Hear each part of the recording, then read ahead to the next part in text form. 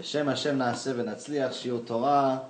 Baruch Hashem, we have some new people. We have Parashat Korach, which is a very famous parasha because some of the lessons you learn about in Parashat Korach are some of the most valuable lessons that can apply to every single generation.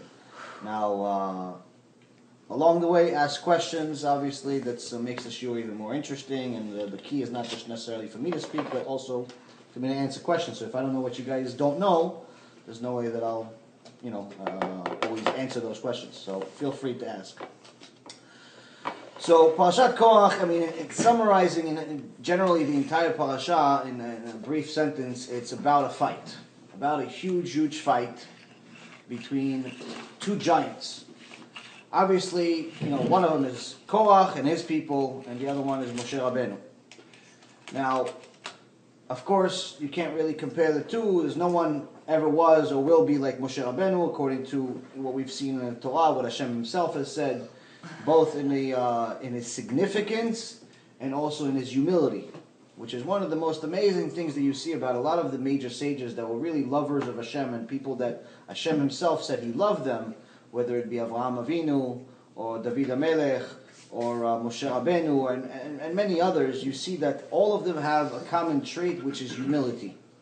So, in essence, you see the biggest giants in history, someone like Moshe Rabbeinu that was able to talk to God face to face, meaning like we're talking, not necessarily that he actually saw anything, because God doesn't have a physical form per se, but he was able to talk to him in a normal way, which is unlike anyone else. Everyone else, even the other prophets throughout history, their prophecy came to them either through a dream or through some type of meditation or even some type of epilepsy, some type of process where they were all laying down or sitting down when they were speaking to Hashem and not awake, whereas Moshe Rabbeinu was awake, alert, and walking around as if, like anything else.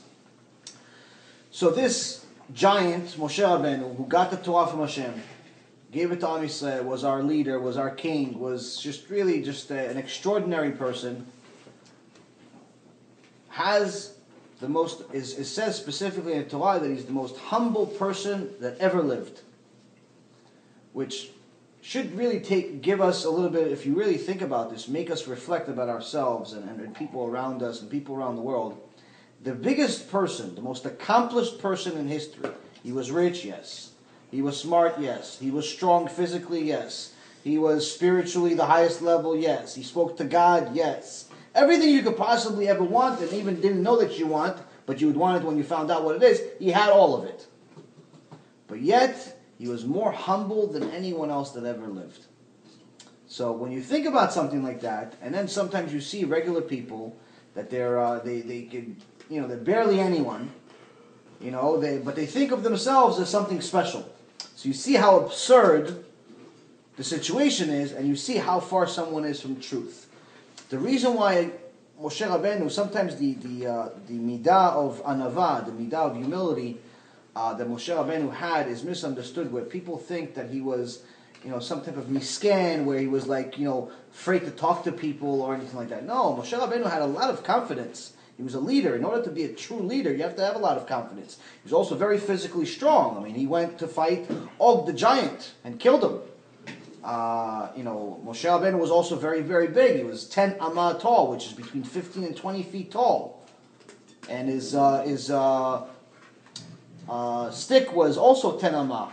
And he was able to jump 10 amah in the air. So you're talking about, very, much bigger and more accomplished physically, spiritual, in every way than we have in our world today or any other time in history. And he was able to win wars. He was a fighter. He killed people if necessary. And yet, people think that he was maybe if you have humility, maybe that means you're like this misken on the side that's afraid to talk, it's afraid to say anything, and that's not true.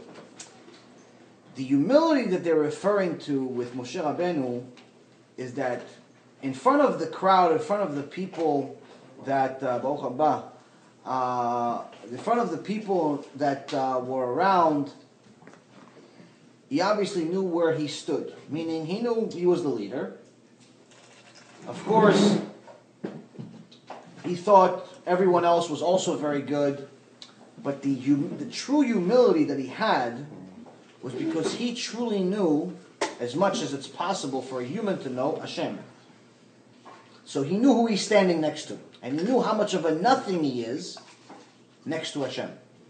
And that's one of the things that every Jew needs to do throughout their life, and really on a daily basis, is to truly understand that there's never really a reason in life to be proud of.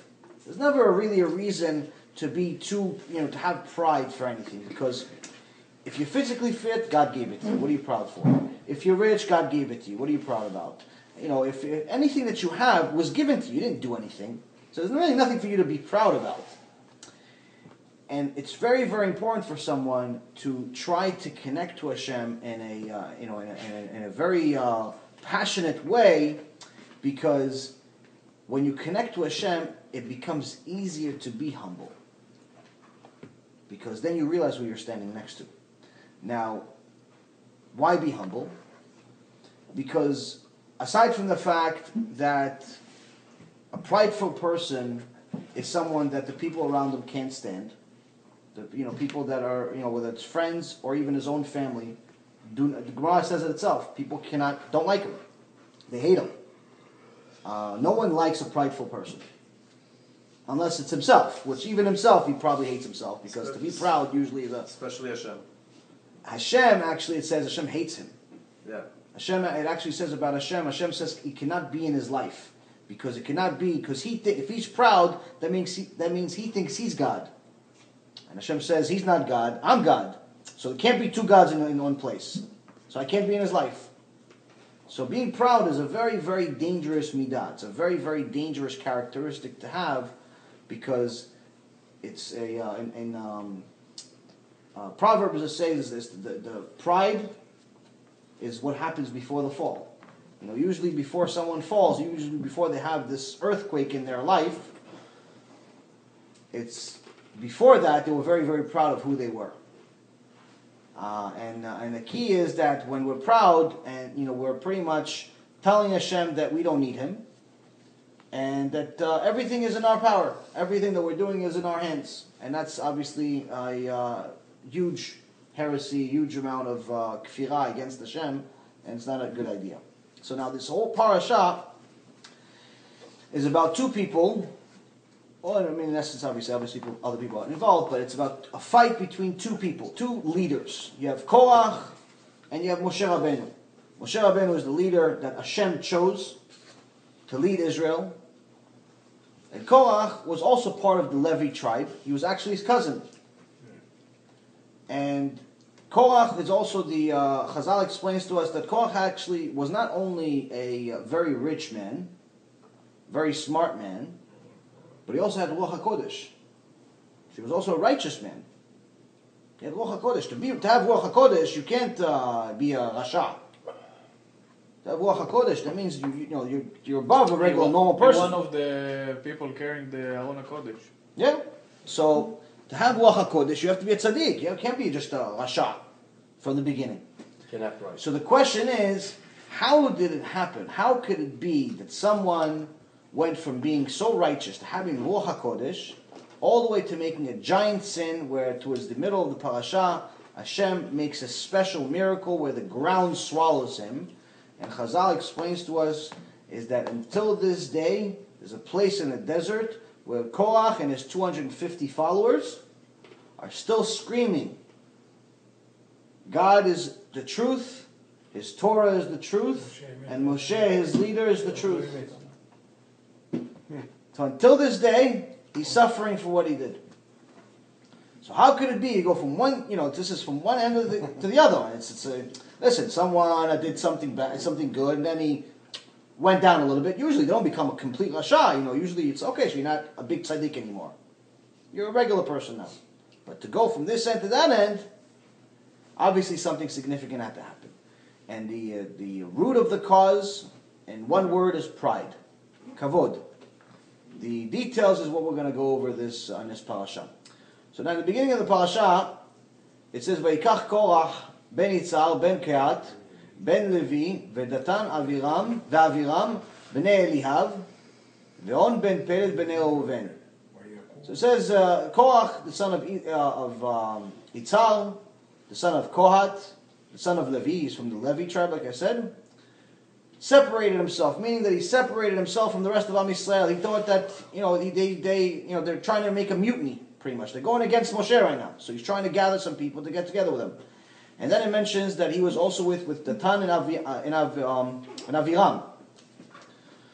If you guys remember, Datan and Aviram are the troublemakers we've heard about several times.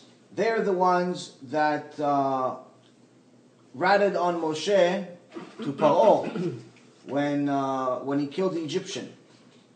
They're the ones that stayed behind and didn't go with Am Yisrael when we left Egypt. They stayed behind. And then they went to Paro and they told him, listen, you made a mistake letting go of all of these slaves. So they went with Paro after Israel. And then after the Egyptians went through the sea, they stayed behind to see what happens. They saw all the Egyptians die. They said, oh, wow, so this God is really truth. And Hashem actually resplit the sea just for them. Because they did sort of a tshuva. Which is amazing how Hashem gave them that much. And we'll go over in a second of why He gave them so much benefit of the doubt. Why they have so much schut. And they continued sinning. Every time there was a problem, they were always involved. Whether it's the Egel, or it's the the Egyptians. And now with Korach, they're his partners. They're going with Korach against Moshe Rabbeinu. So the question is, why are these people even still alive? Why didn't Hashem kill them 80 different times that He had an opportunity to? Why didn't He kill them already? So the story of Datan and Aviram is that they were the cops in Egypt. In Egypt, one of the things that the Egyptians did is that they made some of the Jews the cops against the Jews. Meaning that they say that we're going to make you leaders, and you're going to report to us if they're not building fast enough, not doing their job, and you're going to have to beat them up. You tell us, and if you tell us, you tell us the truth, and if you have to beat them up. If you don't beat them up, then you at least have to tell us, and then we'll beat them up. So Datan and Aviram and all the cops actually that happened in Egypt didn't tell the Egyptians. They didn't want to beat up their brothers and sisters. So all of the cops, the Jewish cops that were in Egypt, got the schut of surviving even though they weren't exactly righteous. So this kind of shows you clearly how one tiny deed, one tiny mitzvah that someone does, which logically, it's something they should do. Why would you want your family and friends to get beat up by the Egyptians? But even one right deed that you're doing to help your brothers and sisters of Am Yisrael buys you all the schut in the world with Hashem. So these Rashaim, these people, these evil people that have been going against Moshe Rabbeinu for so many years, able to see all of the miracles, able to go through the whole process of getting the Torah and everything else, and all the way to here, all the way to this Parashat. On the other end, this also teaches you another lesson. That it says that a Rasha doesn't do tshuva even at the gate of hell. Even if someone's a true Rasha, when someone's a true evil person, and truly going against Hashem, even when Hashem, punishes them, they're already at the gate of hell. They're about to go into Gehinom. They still don't do tshuva. Because these people, how do we learn it from them? In the beginning, when they didn't know God, let's say, fine. But after they saw all the miracles Hashem did in Egypt, all the miracles He did with the ocean, all the miracles He did in Al Sinai, eventually He said, Hashem is the truth. Well, I'm going to go and follow what Hashem does. Instead of doing that, they go against His leader. They go against Hashem Himself. So it shows you that miracles do not make people religious. That's also part of the reason why Hashem does not do any open miracles like that, to that extent anymore, because it just does not make people religious. It may make someone reflect, but to keep someone religious, it does not. Someone, let's say, for example, if someone had a near-death experience, or they, let's say they got saved from something, or something great happened in their life, some type of miracle happened in their life, it may make them reflect. It may make them want to keep a few mitzvot here and there, but that's generally short term. That's not long term. Short term, maybe they'll keep Shabbat for 3 weeks, maybe they'll keep it even for a year. But in order to stay religious, The only way to do it is with Torah. The only way to do it is with regular study of Torah, whether it's 5 minutes or 5 hours per day. It has to be every day, because that's the only thing that we have as a connection to Hashem on a daily basis. It has to be Torah. So someone has to learn some type of Torah every day. And I said, like I always tell you guys, I started with 15 minutes a day. That's when I first started learning Torah. I started with 15 minutes a day. To me, that was the whole world. Oh Hashem, we do a lot more now, but the key is that you have to have a daily connection with Hashem. So when my cousin told me about learning Torah, start with 15 minutes, I said, okay, you know what? 15 minutes a day is a little tough. Why don't I just study for 4 or 5 hours, 1 day a week? It's the same amount of time, maybe even more time. She says, no, 15 minutes a day, even if it's less time, it's better. Because that's a daily connection with Hashem instead of once a week. How do you compare it? So saying to somebody, listen, don't eat every day, just eat once a week. But eat for 5 hours. You won't survive a week. You understand? It's the same concept with Hashem. Hashem says, if it had to be, let them leave me, but not my Torah. And if they leave me for 1 day, I leave them for 2 days. Meaning, if you're someone that has a daily connection with Hashem, but stops learning Torah, that spiritual connection, which you feel when you learn Torah every day, you actually feel this. That amazing feeling, that amazing connection with Hashem. If you don't learn you're learning obviously every day for a while, and then you stop learning even for 1 day, you have this emptiness that at the minimum lasts for 2 days. Sometimes lasts for much longer. So the connection with Hashem, when you learn Torah, is so extraordinary that it's actually painful to not have it once you have it. That's how amazing it is. So now, going back to Korach, his people, Datan and Aviram, these people are with Korach, and then they also mention another person by the name of On, the son of Pelet.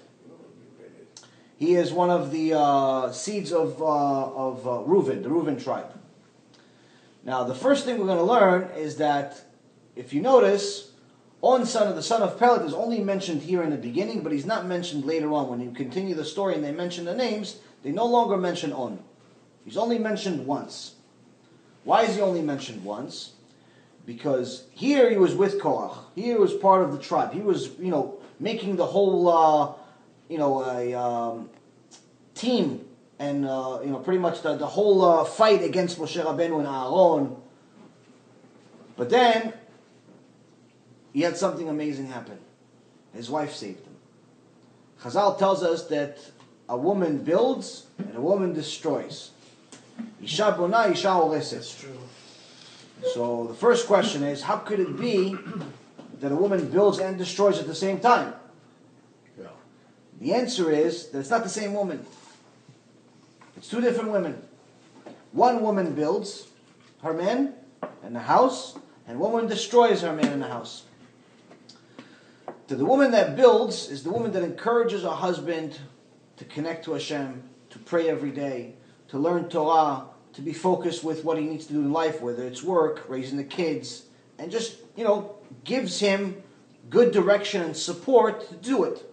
Good support to do what's needed to be done in this world. Not to just purely be focused on money, not to be just purely focused on things that are miscellaneous, like basketball, or whether it be friends, or cards, or any of that nonsense, but really trying to, connect the family as a whole with God.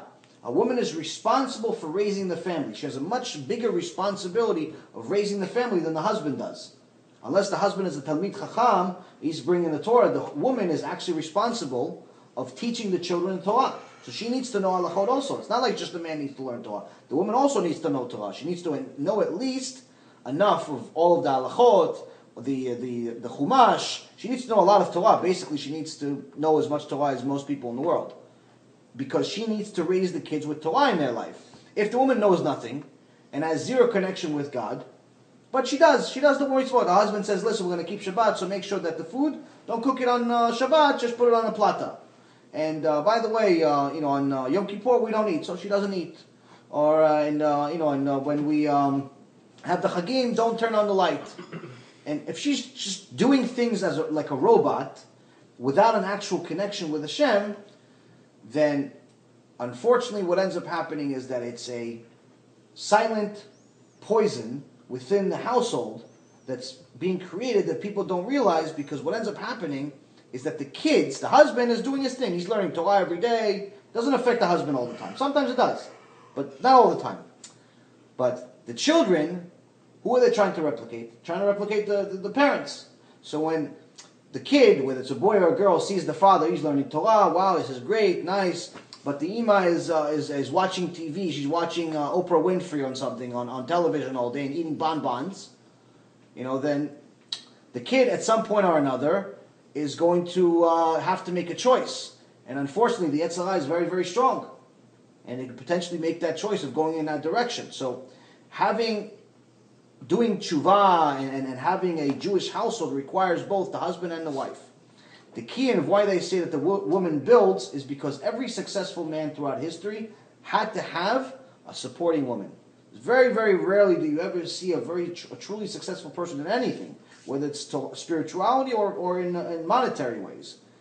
Very rarely do you see a successful man without having someone that's supporting him, whether it be a president or be a sage.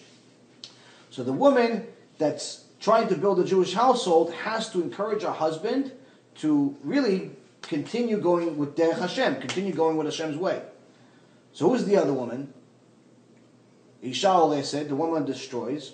The Isha Oleset is what called. So first off, this is the woman that On had. On had a very good woman, a very righteous woman. And he came to her and he said, listen, Moshe Rabbeinu is, Korach told us that Moshe Rabbeinu is not good for us. He's too proud, which is the opposite of reality. He is, he's really not looking for our best interest. He's only looking out for his own family. The priesthood, the Kohen HaGadol job, he gave to his brother instead of giving it to me. I should get it. Or, Korach should get it. He started saying a lot of bad things about Moshe. And so she tells him, listen, what's the difference for you if Moshe Rabbeinu is the leader or Korach is the leader? You still stay the same regular guy. You still stay you. You don't change. You don't become a leader or something. You don't become you don't have nothing changes in your life. So why bother being involved in this fight at all? And he says, yeah, but I made a swear to them that I'm going to join them. I promised them that I'm going to join them. She goes, don't worry, I'll take care of it.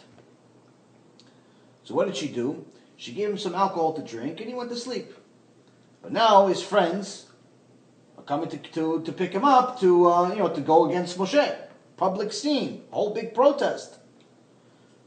So this tzadikah, what did she do? She stood she took off her kisui rosh, and she stood in the front door, like this, blocking the door, but she uncovered her hair. Why did she uncover her hair? Because in those days, everyone covered their hair. That's the modesty for a woman. It's an obligation in Judaism for a woman to cover her hair. And these people that were part of the 250 rabbis that were part of Korach's team, they're all righteous people. They weren't Rashayim. At least not yet.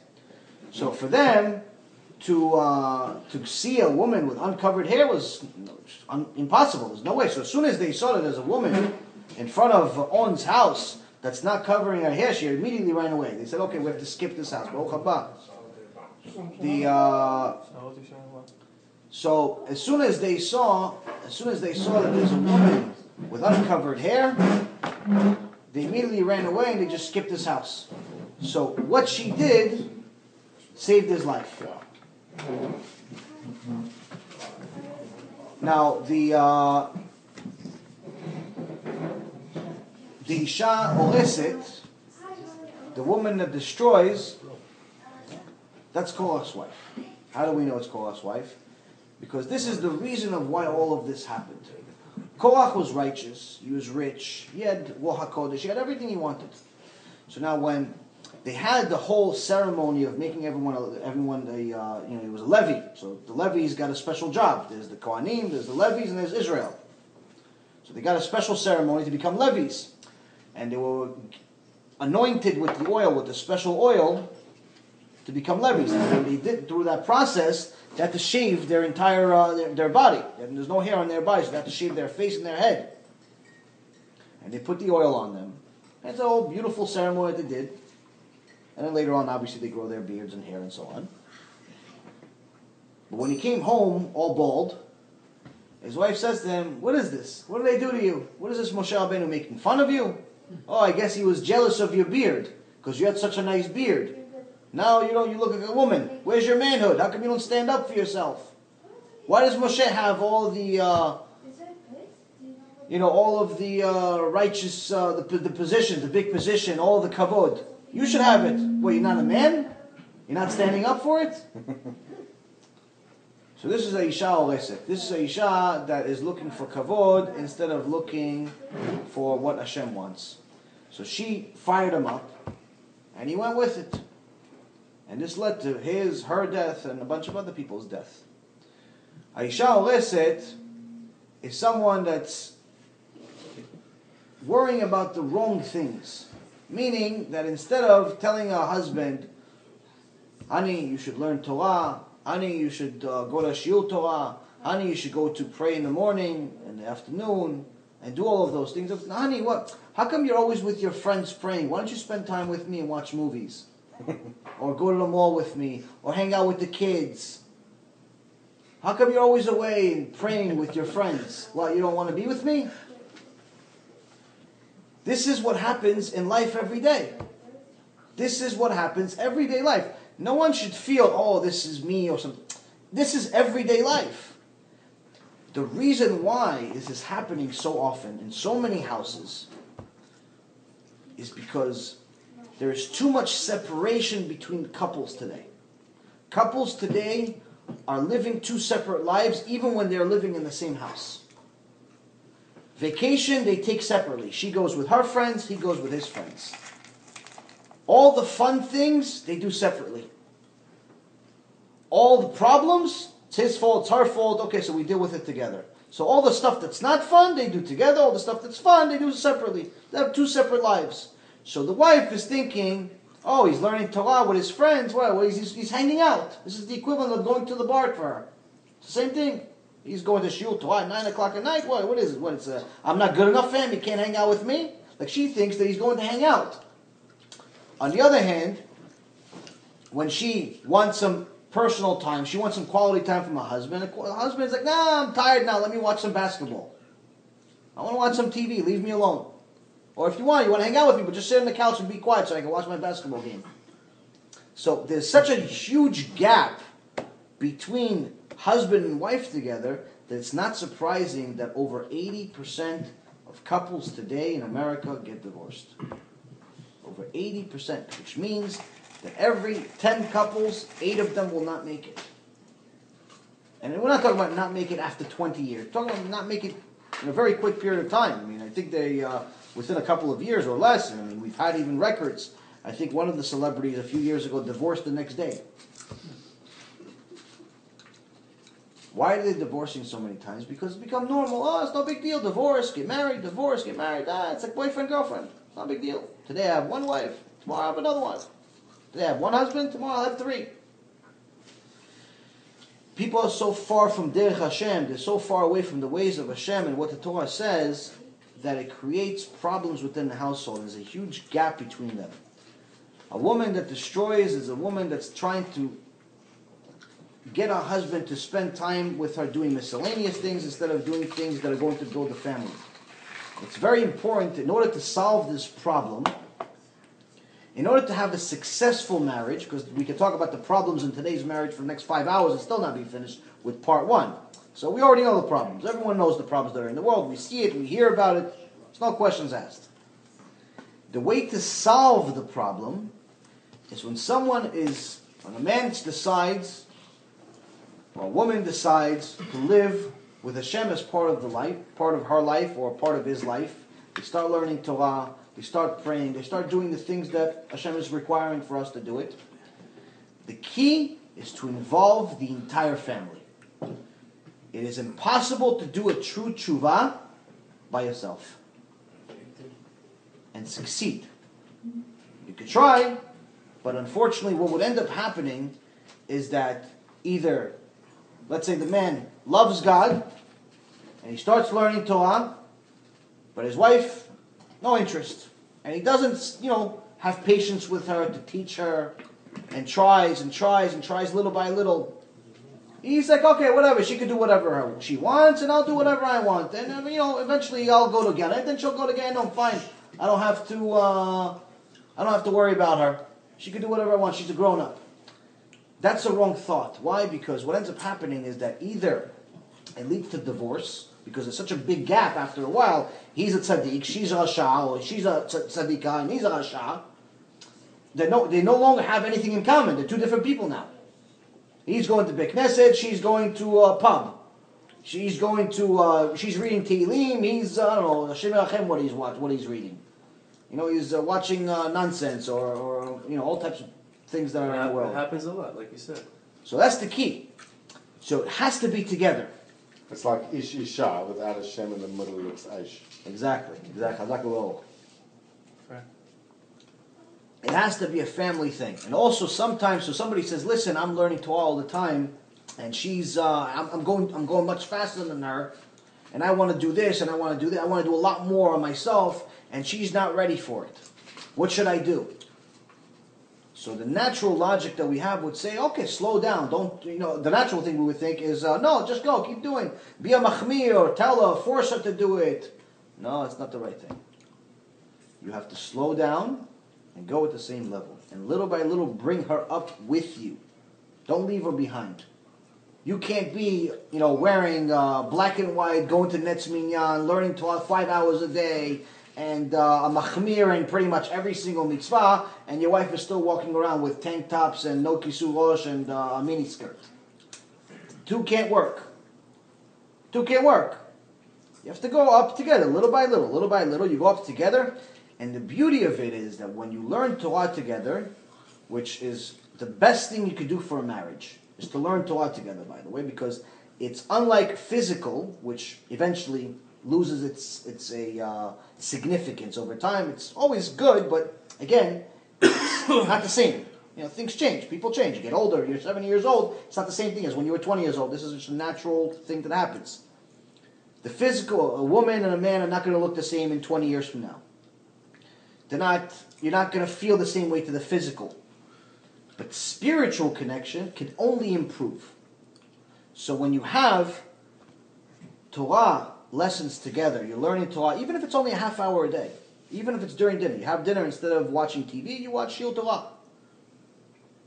Instead of talking about basketball and I don't know what her or your friends are doing this weekend, you talk about some type of divrei Torah.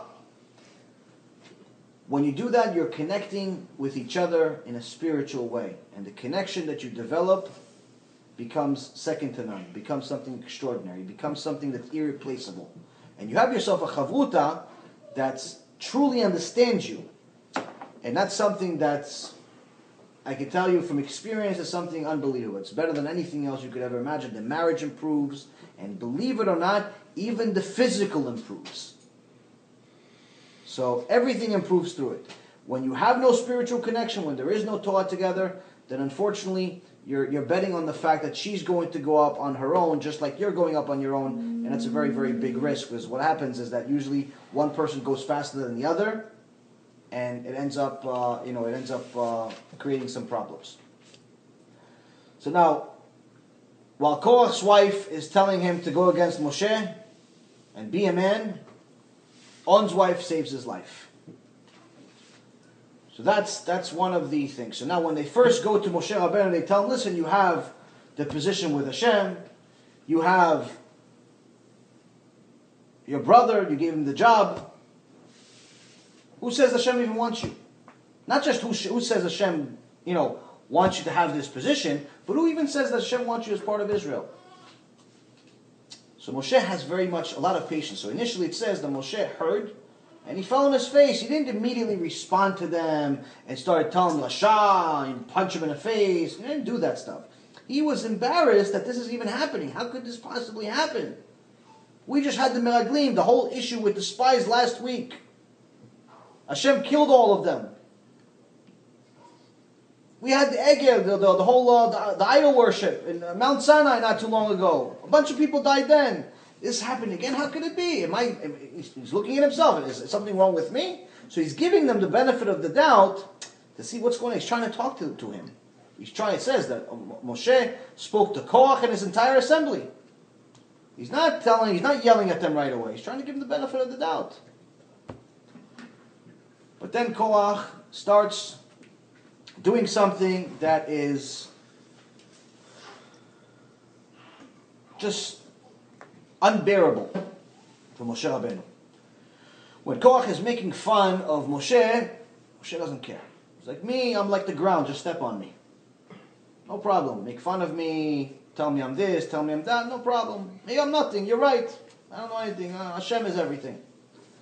But then Korach starts going against the Torah. And there's a few examples in the Midrash of what he did. So first he tells all of Am Yisrael, and he tells them that I'm going to picture you guys, Moshe and his family. This is what they do. There's an old lady that a husband died, old widow. A husband died, and all she has is a small lot of land with some grass on it, and she grows the fruits to eat. Moshe and Aaron, they go over there. Oh, you have to give maaser to the Kohanim. So she gives them a maaser. She barely has any food to eat. They're already taking a maaser. And then the Levi comes. Aaron comes back and he tells, okay, you have to give money to the Levi. So they take another 10%. And they tell her you have to take a part of the fruits and this and that. And they're constantly on top of her. Boy, you have to have Shemitah, and you can't do this, you can't do that. So the woman says, okay, you know what? This is too much problems for me. Let me just sell my land, my small lot of land, and I'll buy 2 sheep. So she buys 2 sheep. And what happens? Aaron comes again. He says, oh, the sheep, you're going to take off their fur. You have to give maaser. Oh, they had a newborn. Newborn goes to the Kohanim.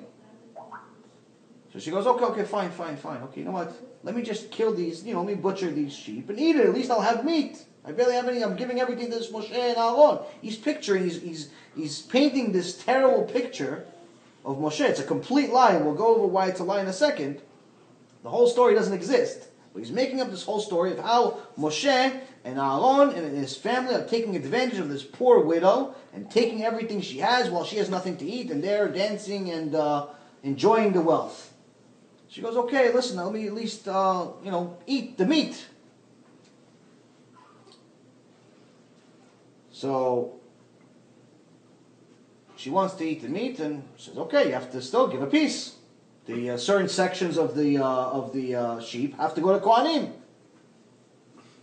Korban. That's all. She says, okay, you know what? Everything I have, I'm giving it to God. I don't want to deal with business anymore. Everything I have, I'm going to give it to God. So what happens? So Aaron comes again. He goes, oh, everything you have to come to God. Oh, it says in this Parashat, everything that is given to God is given to the Kohanim. Well, God's not going to eat it. Obviously, he gives it to the Kohanim. She goes, you see, they're taking all of our money. Now, this is the first story. It's a complete lie, because first of all, they're in the desert. There is no such thing as grass. There is no weeds. There is no fruits. So the story doesn't exist. Second of all, as far as the sheep, Am Yisrael left Egypt very, very wealthy. No one was poor. There was no such thing as a poor widow. Everyone had a lot of sheep and a lot of everything. So there is no such thing as some poor widow woman. And the third thing is, which is the most logical one, is as we talked about in past weeks, maaser is off of profits. So if the woman is so poor and barely has anything to eat, where is the maaser coming from? She has to cover her expenses and eat first. She can't give the maaser before she eats. She has to have at least, obviously she has to be break even. If someone is making enough money, let's say from selling the fruits or selling the sheep or anything like that, and they have, let's say, $5,000 in expenses and $5,000 in income, there is no maaser. It's break even. If there's $10,000 in income and $5,000 in expenses, there's a $5,000 profit, then there's a maaser. Same thing today. Someone makes money, they have to give 10% of net profit, net income. Okay, so this whole story is a complete illusion. So but this touched Am Yisrael's heart. And when you want to influence people, what do? You touch their emotions. You touch their emotions. If you touch their emotions, you're going to influence them. With the brain, not always.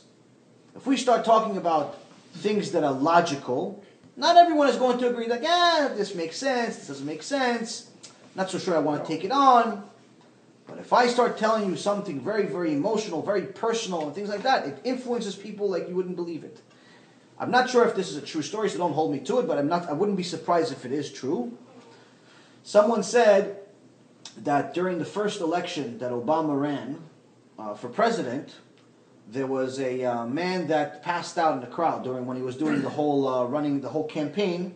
He was giving a speech, and some man passed out from in the crowd, and Obama got off of the stage, gave him a bottle of water, and so everybody said, "Oh wow, he cares so much," and it got everyone's emotions riled up. And that's actually what you see a lot of people that voted for him the first time were disappointed, but still voted for him the second time. And you ask those people, why did you vote for him? And they start telling you, I voted him because he promised this, this, and this. He promised ABC. And you're like, no, he actually didn't. The other guy promised ABC. Oh, no, he didn't promise that? I thought he did. No. Oh, well, he's such a good speaker. And that's what happens. People pick him because he's a good speaker, not because he did anything good. Because he touched people's emotions. And that's generally how, a lot of things work out in life. So, Korach used this tool 3,300 years before Obama did. He touched people's emotions by telling them a fake story that even by the time they found out it's fake, it's still there, like already looking at Moshe and Aaron as evil people. It's hard to change your emotions. The second thing that he said is like, listen, he tells Moshe, I think you're making up some of these rules. I don't think Hashem told you all these rules. I wasn't up there in the mountain with you. I don't think he told you all this. Moshe says, what do you mean? But you heard Hashem speak. These are the first two commandments. Not only did you hear Hashem speak, but after every time he said a commandment, everyone died. All of Am Yisrael died. And Hashem brought them back to life. And the second commandment, they died again. And when Hashem started talking and saying the third commandment, they said to Moshe, no. Please, go, talk to him by yourself, because if he continues talking, we're going to die. Our souls will leave us, because the souls already left us before. So this is actually the first resurrection of the dead. If people that have a hard time believing of Hashem bringing back people from the dead, he's already done it in the Torah several times. So anyway, Korach starts making up this story. He's like, I'm not sure if he says all of these things. This is mitzvah we heard about last week, but this tzitzit. And you say on this tzitzit, you have to have a string of a blue string. But what if the entire tzitzit, what if the entire talit is blue? Do I still need to have a blue string? Why? The whole thing is blue. So why would a blue tzitzit need to have a blue string? I already have a lot of blue. I have more blue than what your tzitzit has. You only have one string. I have the whole tzitzit is blue. So Moshe Rabbeinu says, although that's your logic, and it may make logical sense, Hashem didn't talk about a blue tzitzit. He talked about a tzitzit with a blue string. We don't know if it's blue, by the way. It's tchelet. Tchelet is supposed to be something between the color of the sky in the night or in the morning. And it could be anything from light blue to dark green. We call it blue because, I don't know, it's just a common thing that people think it is. That's why you see sometimes people that have a blue string on their tzitzit, but we're not sure it's blue. It comes from a certain animal called a chilazon. A snail. Snail. Some people think it's a snail, some people think it's an octopus. It doesn't exist anymore. Snail, it's chilazon. Can, but we're not sure chilazon means snail in the Sfat HaKodesh. Okay. We're not sure chilazon means snail in Sfat HaKodesh. Either way, it does not exist anymore right now. Some people have said that they've rediscovered it. There was a very big rabbi in 1885. His name ran away from me right now, but in 1885, he wrote a whole big book proving that he found the chilazon, and he made a bunch of tzitziot with this color on it. But we're not sure it's right. So there was a debate. And until this day, for the last 120 years already, there's a debate of whether it is or it isn't. Some people believe it is the right one, some people don't believe. The point is that we won't know it for sure until the Mashiach comes. But as far as the mitzvah of tzitzit, just so for everyone knows, even though the verse in last week's Torah says it has to have a ptil tchelet, a string of blue, it's not an obligation to have the ptil tchelet, the blue. Even if it's all white, like we all have, most of us have just a white, that's still fulfilling the mitzvah. The mitzvah is the tzitzit. The ptil tchelet is if it's possible. But if you're unsure, meaning which we're all unsure, even the ones that wear it are unsure if it's truly the right color, then obviously you're fulfilling everything that you can. So now, Korach is using his logic, which a lot of people do today, to say, no, listen, I'm going to wear a tzitzit that's all blue, but no blue strings. Moshe Rabbeinu says, no, okay, that's your logic, but that's against Torah. That's kfirah. No, Hashem says, have a blue string. He has said nothing about a blue tzitzit. This is really an analogy. This is not just talking about tzitzit. Korach doesn't really care about the tzitzit. This is an analogy of comparing Moshe is the ptil tchelet, is the string, and Am Yisrael is the talit. So he says, we don't need the blue string. We don't need Moshe, because we're already all blue. We're already all tzaddikim. And then the next example, as he says, is actually a very interesting question. Now I'll ask you guys what you think. He says, if I have a house full of sifrei Torah, the scrolls, not just chumash, the scrolls themselves, the ones that you have in the Knesset, sifrei Torah, most important thing. The house is full of them. Do I still need to put a mezuzah on the wall? Do I still need to put a mezuzah on the door? Yes, Of course. I have Sefer Torah. What's the mezuzah going to have that the Sefer Torah doesn't have? I'm going to fight for both sides, by the way. So, because I want to see what you guys think. To protect the entrance. Yes, but the Sefer Torah, the verses that are written on the mezuzah, it's only a couple of verses. On the Sefer Torah, it's the entire Torah. You can put And the you have- Sefer Torah on the wall.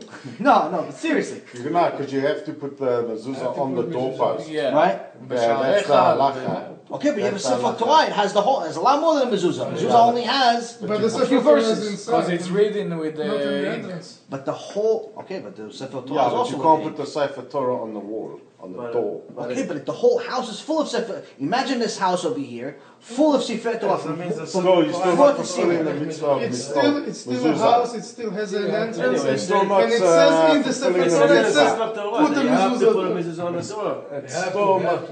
What do you think? What do you think, Tomer? Put mezuzah. You have to mezuzah. What do you think, Tomer? Put mezuzah. The whole house is full of Sefer Torah. Yeah, but it's not the mitzvah. You have two of mezuzah. paragraphs on a mezuzah, and then you have, let's say, you have 500 Sefer Torah, which have 300,000 letters. Make a Sefer Yeah, Torah yeah, as but a the Sefer mezuzah, Torah build is- a Sefer house, Torah is put it- closed. put it No, on it's open. entrance It's of all the open. door, and that will- It's open, אבל... It's ציווי from God, he tell you really clear, put it צריך מזוזה. בשעריך זה מה שהוא אומר. What do you think, Tomer? Okay, so you're all tzaddikim because you all know the right answer. So I'm trying to see, battle both sides. That's how it gets your mind thinking, to battle for both sides. So now, Korach says, it doesn't make any sense to me. Because the whole house is full of Sifrei Torah. I have 500 Sifrei Torah. What do you have, this little mezuzah with 2 verses on, with 2 paragraphs on it? Who needs this thing? I have Sifrei Torah. Moshe Rabbeinu says exactly what you guys said. Moshe Rabbeinu says, Hashem said, put the mezuzah on the wall and the doorpost. We don't ask why. It doesn't need to make sense to us. And that's what Jews need to understand today. The mitzvah that Hashem commanded us to do, whether it's to do tzitzit, or mezuzah, or kosher, or tefillin, or nidah, or anything, Shabbat, anything. Doesn't matter if it makes sense to you. It does not matter if it agrees with your brain. It does not matter if you understand or not. Because again, remember, if we understood God, we would be God. If you understood how God thinks all the time, and you understood everything He does, the way He does it, you would be God. That's a simple, that's what, I think it was Rambam or Ramban said it. He says, if I understood God, I would be God. So the fact that you don't understand why we have to eat a certain diet, or why a woman needs to be modest, or why you need to keep Shabbat and you can't drive, even though it makes sense, technically, logically, to drive to shul, you're going to pray. It makes sense that you should use a car because you can go to the best synagogue. It doesn't matter, it makes sense. Hashem said no. It doesn't matter that it doesn't make sense that someone that's a Mechalel Shabbat has eternal suffering if he doesn't do tshuva. Eternal suffering, eternal, forever. There's 3 sins. 3 sins that if a person does not do tshuva, the suffering is forever. There's no tshuva after that. Meaning the Gehinom is forever. One of them is Mechalel Shabbat, second one is a Zera Levatala. What's Zera Matala? Zera Levatala is wasting seed. Yeah. And the third one is Chilul Hashem. So Chilul Hashem, you can understand. Okay, Chilul Hashem, I'm going against Hashem, I'm doing things against Hashem publicly. Okay, I understand that. Hashem is going against me. I went against him my whole life. I understand. Zera Levatala, the wasting seed, almost understand. Okay, when you really think about it, every time that the sperms come out of the man's body, they did a research. It's the equivalent of 300 million seeds, which means it's technically 300 million people that a man is murdering by wasting them. לא, גם אם זה לא במזיד. גם אם זה בלילה למשל. לא, אם זה במזיד, if it's on purpose, then the person gets the eternal suffering. If it's not on purpose, but you still need to make tshuva. Of course you have to make tshuva. It's still a sin, but it's not eternal suffering. So a person is killing 300 million people a day, let's say. So how do you do tshuva? Like murdering 300 million people a day. I understand that. But Shabbat I don't understand. Let's say I obviously Baruch Hashem learn, but I'm saying, let's say I don't understand. Let's say I'm Alex, know nothing. And I don't understand. What do you mean? Okay, so I drive on Shabbat, I have to get eternal suffering? I don't understand that. Okay, I drove on Shabbat, I didn't work. Hashem said don't work. I didn't work. So why do I have to get this suffering? Why is that the same thing as going against saying that Hashem is something bad? Why is it the same thing? This is actually one of the things we learned from last week, that Hashem puts Chilul Shabbat and Avodah Zarah, which is idol worship, the same level. First 3 commandments out of the 10 commandments is between us and God about idol worship. Don't use His name in vain. He's the only God. 4th commandment, Shabbat, which means it's in the same level. It's before murder. Meaning, we've talked about this before, but since there's some new people here, Chilul Shabbat is drastically worse. Not just a little bit worse, drastically worse than murder. Meaning that if the murderer kills people on a weekly basis, 5 days a week he kills people, but he keeps Shabbat. The other guy doesn't kill anyone, but he's a Mechalel Shabbat. Mechalel Shabbat gets much worse punishment. Doesn't make logical sense, guys. Does not make logical sense. But this goes back to the point, and we're going to move on to the next subject. It does not need to make sense. Because this is what God said. The reason why we do every one of the mitzvot, even when we do understand, there are many that we understand. We understand why we eat kosher. Aside from the health benefits and the spirituality benefits, we understand it.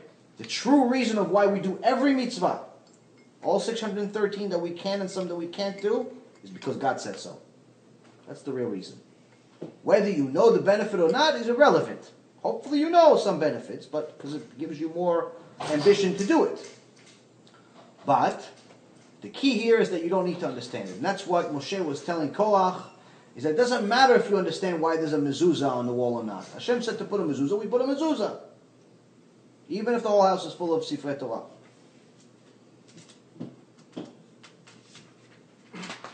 So now Moshe Rabbeinu goes to Datan and Aviram. He's trying to plead with them. Don't take it too far. Don't take it too far. You know, he's trying to, because he sees that the situation with Korach is not getting better. Korach is completely unbearable. Can't fix anything. He doesn't want to talk about anything. He's convinced to go his way. So Moses confronts Datan and Aviram, and Datan and Aviram say something horrible. They say, isn't it enough that you brought us from the land, flowing with milk and honey, to bring us to this wilderness? It's the thing from the land, meaning Egypt. They're calling Egypt, where we were slaves and tortured on a daily basis, that Hashem had to perform miracles to get us out of that hellhole. They're calling that land the land of milk and honey. And you brought us to this wilderness, to the desert. And even the promise that you made to take us to the land of milk and honey, you told us in last week's parasha, we're not going to go there. Our whole generation is going to die before we get there. So your empty promises. We had a good situation in Egypt. We're good. So they had to This is a huge bizayon. This is a huge disrespect, not only to Moshe Rabbeinu, but to God Himself. Because God performed all of those miracles to get you out of that hellhole called Egypt, and you're calling that place the same description that Hashem uses to describe Eretz Yisrael. Not to slap in the face, basically. It shows you that the wicked sometimes get to become so, they buy into their nonsense, their lies, so much that they start believing themselves. They start creating things and they start making up false truths. They start telling people that, oh yeah, we used to have a very good situation because, we were in Egypt, now we're in a bad situation. And they try convincing other people to do it. And they tell Moshe that even if you gouge the eyes of the men, we're not going to go with you. Meaning even if you physically hurt us, we're still not going to join you. We're not going to give up. We're going to stay against you. This is how far they were. Who said that? This is Datan and Aviram. They said that. They said that. Okay, fine. Now they're inconsolable. They're unbearable, these people. Fine. But then there's a very, very surprising situation. After Moshe Rabbeinu tells Korach and Datan and Aviram and their 250 followers, 250 major rabbis are with them on their team. Not just Rashayim. It's 250 sages, leaders, people that are well known are with them. After this, he said, okay, we're going to do an offering. We're going to do a korban for Hashem with the ktoret, the incense. You bring an incense, each one of you bring an incense, 250 incenses. And Aaron's going to bring an incense. We're going to bring it to God. And we see who he takes. If he takes Aaron's incense and not yours, then you know that everything that we did is what Hashem wants. Hashem gave us the position we have. Hashem gave us everything that we have. If he takes yours, then you know that it's not Hashem that gave us the position, then you're right. Fine. But after the conversation he had with Datan and Aviram, it says, "Vayichar Moshe me'od, vayomer el Adonai, al tefen el minchatam, lo chamo echad mehem nasati velo yar'oti et echad mehem." Says, this distressed Moses greatly, and he said to Hashem, "Do not turn to their gift offering. I have not taken even a single donkey of theirs, nor have I wronged even one of them."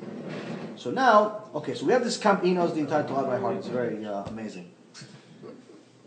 So now, here's the thing. Just pay attention to this. All of us here know just even we know the story.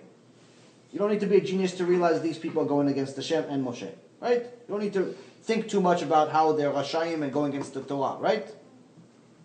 Moshe says, we're going to have a contest tomorrow. we're going to bring a korban to Hashem, the incense offering to Hashem, the ktoret, and you're going to bring the ktoret. But then he says over here that he was very upset, and he goes to Hashem and he says to him, don't accept. He's asking Hashem, don't accept their ktoret. Again, we're going back to logic now. What do you mean? He's asking Hashem, don't accept it? What Hashem needs is instructions not to accept it? Why is he even worried that Hashem may accept it? You're a tzaddik. You're doing everything. Hashem, you know that Hashem picked you. You talk to Hashem every day. Why do you have to convince Hashem that you didn't do anything wrong, that you didn't even take a donkey? Meaning, what he's referring about the donkey is that he didn't even get paid for any of his services, for everything that he does. He's doing everything purely for Hashem. Even the donkey that he used to go to Egypt to free Am Yisrael from Egypt, he didn't ask for a compensation for it, reimbursement. He's doing everything for free. He's telling this to Hashem out of open. He's not telling this to people. He's telling this to Hashem. He's like, Hashem, please don't accept their korban. Don't accept them. Why are you telling Hashem? You know you're doing the right thing. Did he ask the Hashem before he said, let's do the contest? Well, I mean, let me see. Actually, no. This is after he mentioned the thing. But I mean, Hashem has spoken to him before, so there's it's a good question.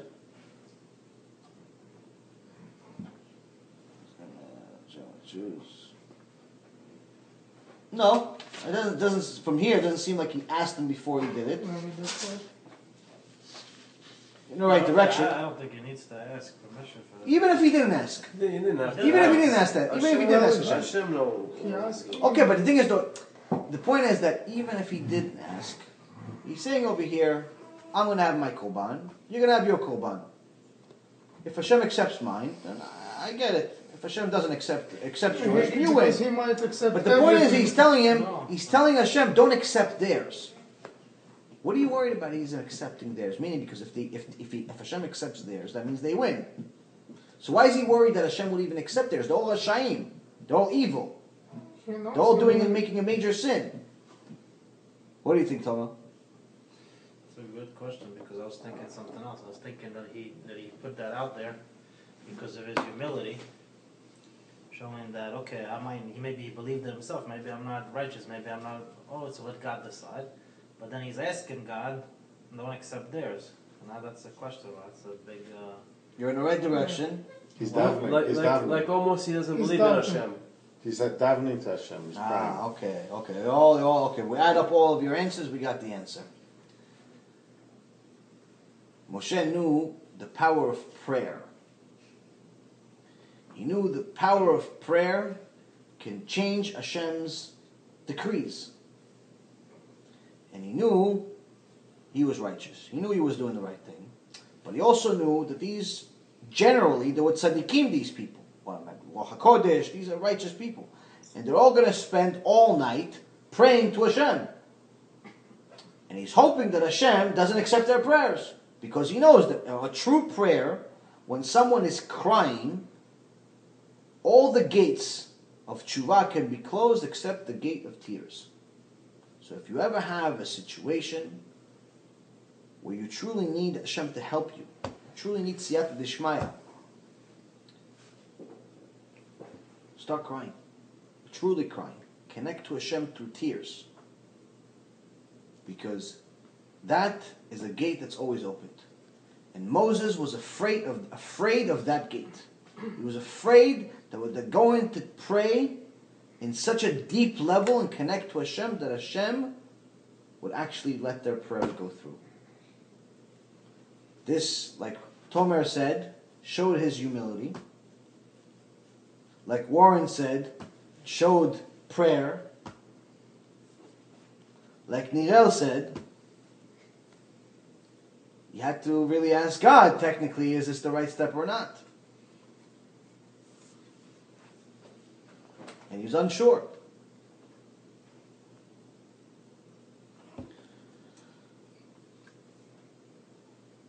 The next day, they do this, the whole scene gets together. Everyone gets their fire pans. They get together in front of the tent of meeting. וידבר אדוני אל משה ואל אהרון לאמור, יבדלו מתוך העדה הזאת ואכלה אותם כרגע.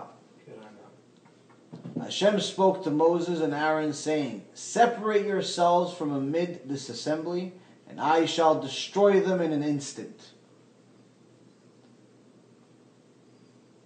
So obviously Hashem picked Moshe's side. The surprising part is the next verse. ויפלו על פניהם ויאמרו אל אלוהי הרוחות לכל בשר האיש אחד יחטא ועל כל העדה תקצוף. So after Hashem says to Moshe and Aaron, separate yourselves from these people and I'll destroy all of them. Moshe and Aaron fall on their faces and plead with God and saying, O God, God of the spirits of all flesh, shall one man sin and you be angry with the entire assembly? They're still trying to help these people. They're like, okay, he sinned, Korach sinned, we know his sin is really bad, but maybe we can still help some of these other people. Maybe they don't really mean it. Why, are you going to kill all of them because one man sinned? This shows you what it takes to be Gdol Ador. This shows you what it means when you truly are Gdol Ador, when you truly are one of these leaders, sage like this. You have to love the people even when they're going against you. Such a love, like a father to a son. Just like, a son can do everything going against his father, but when it's true love, when it's father and son love, it's still going to hurt the father to, do anything bad to his kid. Even if technically it's helping him. Here, this is not really his children, but he loved them to that extent and even more so. That even when they're going against him and publicly humiliating him, he's still trying to convince God to not kill all of them. How many? 250? So it's 250 of the followers and Korach and his family. So instead of backing down, it says that ודתן ואבירם יצאו ניצבים פתח עליהם ונשיהם ובניהם וטפם. It says Datan and Aviram went out erect with a lot of gava, a lot of confidence. The entrance of their tents, they brought their wives, their children, their infants.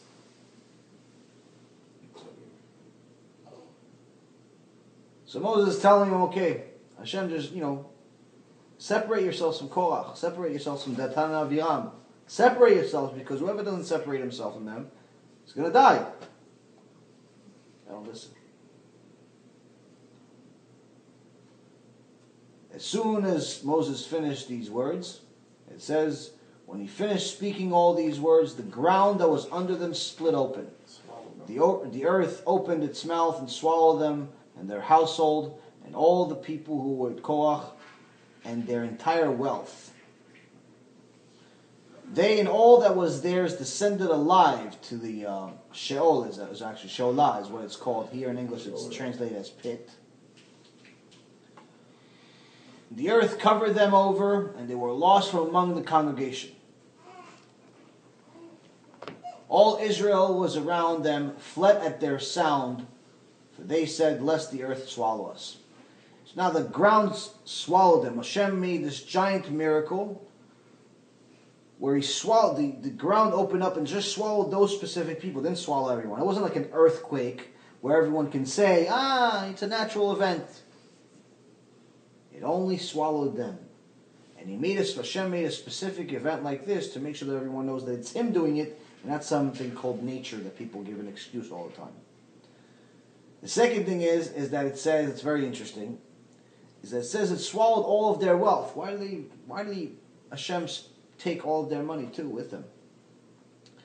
Because he didn't want to give them the zchut where if he swallowed them, but their money was left over, was going to give it to other righteous people that do mitzvot, and then you can say that because of their money, other people did mitzvot. He didn't want to give them the zchut. When they were going against Hashem and Moshe like that, he didn't want to give them any zchut at all.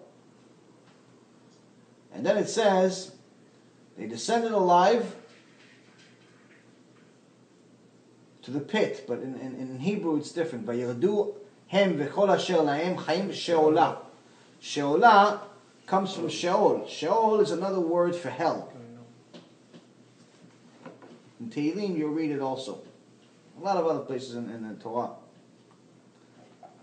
So sometimes I think Tomer does, but a few of you in the past, you guys have asked me about hell, earth. We don't talk about it that much because it's a little scary. But this is very interesting about. I read it's in Masechet Ta'anit. The Gemara compares the sizes of various places, the size of different things in the world. Tanu Rabbanan. The rabbi is taught in a Berita. I'll just say it in English. The land of Egypt is 400 parsa by 400 parsa. Parsa is about 2.5 miles, 2.3 to 2.9 miles. So saying the land of Egypt is 400 parsa by 400 parsa. So I did the measurement. It's somewhere close to the calculation. Somewhere close to about 370,000 square miles. Which, if you look on Google, it's about right.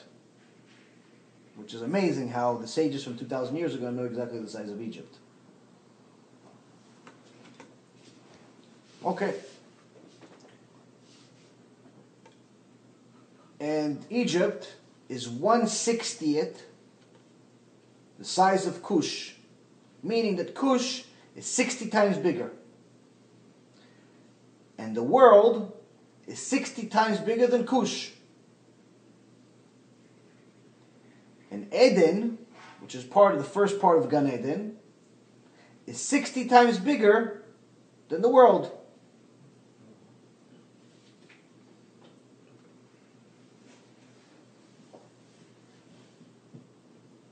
The other part of Eden, the bigger part of Eden, is 60 times bigger than that Eden. There's two parts to Gan Eden. Just like you have, let's say, for example, the whole house, you have, let's say, the entrance, and you have the rest of the house.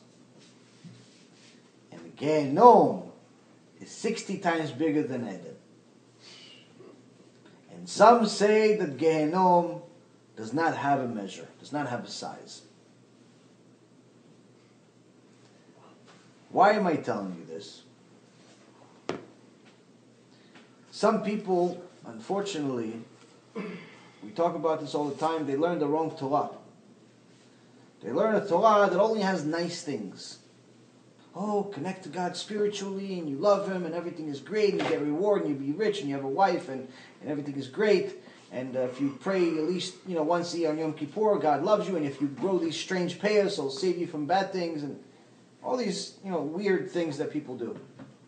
The Torah has a lot of good things. There's also a lot of punishment too. There's reward and punishment. Someone that truly only talks about reward is only talking about half the Torah. So sometimes you hear people say, no, every Jew has a share to the world to come. That's not true. A righteous Jew, has a share to the world to come. The rest of that verse is, and these are the following Jews that do not have a share to the world to come. And it gives you all the sins that people do, that those people do not have share in the world to come. Mechalel Shabbat, Zer Levatala, and so on and so forth. A list of people that do not have a share to the world to come. So when you tell that to someone who doesn't know Torah, they say, wait a minute, but this is most of the world. So what are you telling me, that Hashem is going to kill the whole world? Well, He's going to punish everyone? The simple answer is yes, if they don't do tshuva. Simple as it gets. That's the only honest answer. If they do not do tshuva, based on His Torah, yes. And when you know the size of Gehinom, now to this Gemara, Masechet Ta'anit, the ninth daf, you know it's true, because you see the size of it throughout history. The majority of people have not been righteous. I mean, that's just, you see, not just today, throughout all of history.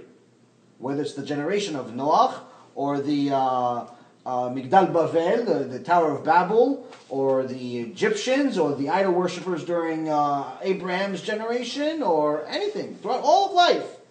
Not just the Nazis and the Arabs or anything. It's throughout all of history. The majority of people have not been righteous. This is a perfect fit. Logically, you would see, okay, yes, Hashem, not only does Gehinom need to be really big, but Hashem's not kidding, is the point. Someone that does not live a life in accordance to what Hashem said they should do, should not be living a lie and lying to themselves and saying, listen, I'm not only not going to do what Hashem said, but I have the same Gan Eden as Moshe Rabbeinu. I'll be fine, don't worry about it, I'll figure it out once I get there. That's nonsense. And again, this is not necessarily meant to scare anyone, but it's meant to make sure that we're all realistic with our expectations. You cannot fool yourselves to believe that we can do whatever we want in this world and there's no problem.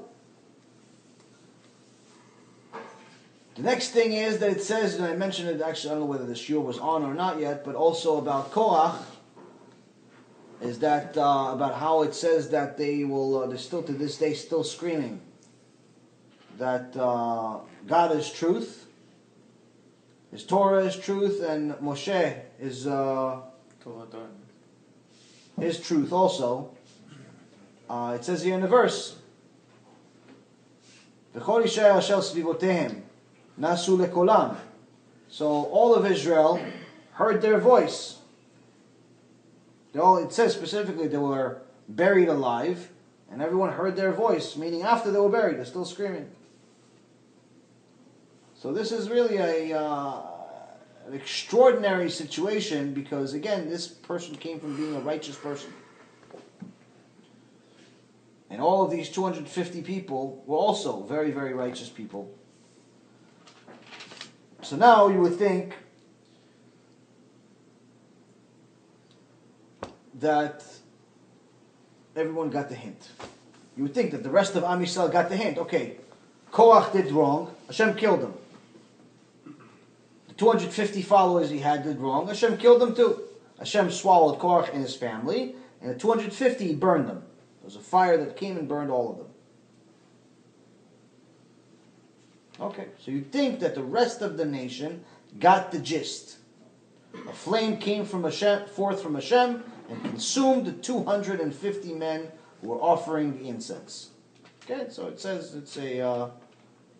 says it in Meforash. It's not a midrash. It says they're all burnt. Okay, so it's no question of whether maybe let it go or let it slide because they were nice people. But then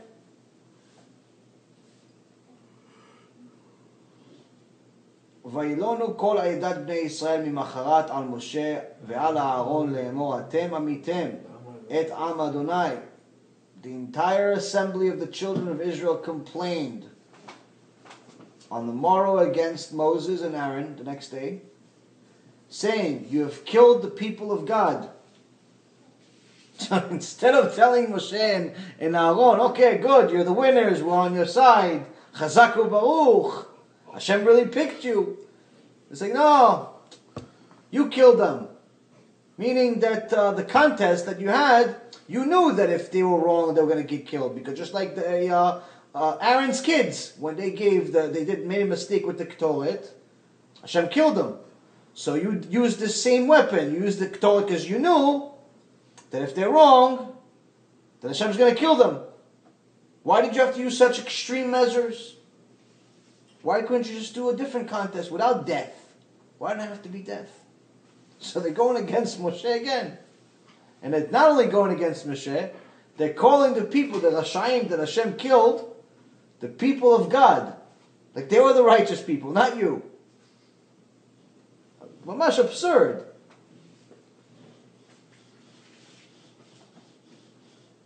Hashem spoke to Moses saying, remove yourselves from among this assembly and I shall destroy them in an instant. Again. Again Hashem has had enough. Again Hashem wants to destroy the nation again. The 24,000 died. And a plague has begun.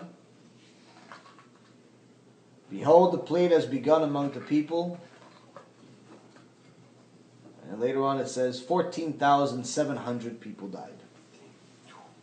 Hashem started a plague. And instantly 14,700 people died. A bunch of other people got sick. So now the Korach and his buddies, Korach died. His family died. With the exception of his kids, by the way. His kids didn't die. That's why you see in Tehillim, well actually you know what? How long after the Meraglim it's happened? We know? Right away. Right away? Yeah, right after. So it's like the people left, it's like 20 years old and... No, 14,000, not 14. There's millions of people. No, but... Okay. It didn't die straight away. The 20-year-olds and above died over the next 39 years. 20 and above died over the next 39 years. Yeah, the only people that died right away from the spies were the 10 out of the 12 spies. Okay. 10 out of the 12 spies, the 2 spies that didn't die was Yeshua ben Nun and Caleb. They didn't die. The other 10 died instantly from a plague. The rest of the people, above 20 years old, they died over the next 39 years in the desert. They never made it to Israel. The people below 20 years old and the women, some of them died naturally, some of them didn't die, but over the years. But they didn't get punished. Only people that got punished to never see Israel were the people above 20 years old, the men above 20 years old. And they died at some point over the next 39 years. But here, Korach His kids. and his his wife died instantly. His kids, which I believe were 3 kids, 3 boys, they did tshuva in the last minute and they didn't die. And that's why actually, if you read Tefillah Shachrit starts with Bnei Korach. You read a Tehillim with starts talking about Bnei Korach. Why is in several Tehillim that mention Bnei Korach, the sons of Korach? Why does it mention the sons of Korach so many times? Because the sons of Korach made one of the most difficult tshuvas in history. They did a tshuva before all of this happened. When Moses was warning everyone, they were the ones that listened. And they did tshuva, and the father said, the Korach said to them, well, if you go against me, you're out of the will. Korach was the richest man of Israel. I think they said, the Midrash said that he had, 3 or 5 camels just to carry the keys to all of his safes. That's how rich he was. Many keys. Just to carry the keys to all the safes. Meaning that like someone like Bill Gates could be an employee for him. That's why in Hebrew there's still an expression, Ashik Mokorach. Rich like Korach. Korach was very, very rich. He actually, his wealth he found when Yosef HaTzadik was the viceroy of Egypt. He made Egypt very, very wealthy because all of the people of Egypt and all over the world came to him for food, and he was the only one that stored food during the famine.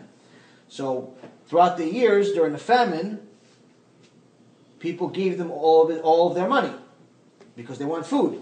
So that's how Egypt became a powerhouse. But then what happened is that Egypt ended up having so much money that he had to hide the money in 3 different places. 3 different locations to hide all of this money that Egypt had. Korach found one of them. Korach had one of the treasures. So he was very, very wealthy. So the other 2 didn't find it? No, one of them also the rest of Am Yisrael found too. And the other? The third one I'm not sure. So we're still. I'm not sure.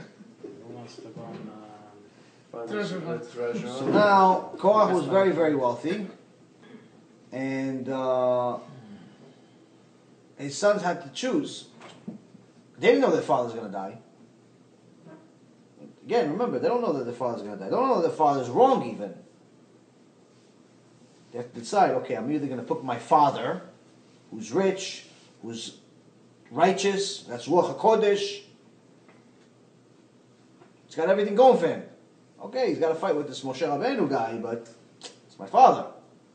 Usually, somebody says, even if I don't agree with my father, I still pick my father's side. Right? They went against their father. Why? Because that's what Hashem said. Hashem, they know that whatever Moshe said is what Hashem said. They went with Moshe. And that saved them, and that's why with Tehillim, there's several Tehillim that it mentions the sons of Korach, because they did tshuva. So now you have 250 people died, and then Am Yisrael starts complaining to Moshe Rabbeinu. The next day. And Moshe Rabbeinu and Aaron, when Hashem says, remove yourself from them so I can destroy all of them, and if Moshe Rabbeinu and Aaron fall on their faces again and start praying to Hashem, Hashem doesn't listen, doesn't stop anything, he starts putting a plague, which instantly kills 14,700 people, and a bunch of other people get sick too. Other people are on the way to getting sick. There's a very, very interesting part now. So how do they stop this sickness? When Moshe Rabbeinu went to Al Sinai, all of the angels came to him. When he got the Torah, all of the angels came to him and gave him a gift. Every one of the angels came and gave him a gift. One of those angels, his name is Satan, the devil, the Yetzer Hara. And he came and gave him a gift also. What was his gift? He told him the way to stop a plague is by doing a ktoret, the korban ktoret, the incense offering. If you do an incense offering, it immediately stops a plague. So he gave him a secret, a trade secret. And Moshe Rabbeinu used the secret right here. The plague started, and he tells Aaron to go and light the incense offering. Aaron goes into the middle of the plague, in between all of the people. So technically he could die right now. He's going next to all the people, that haven't, some that have already dead, some that are sick, and some that it's coming to them. And he goes in the middle and he lights an incense offering, and it says, "Ve'amagefa ne'etzara." And it stops the plague instantly. So the present from the Yetzer Hara pays off. It's very interesting how they, to know the details of behind the story of how they knew how to do what to do.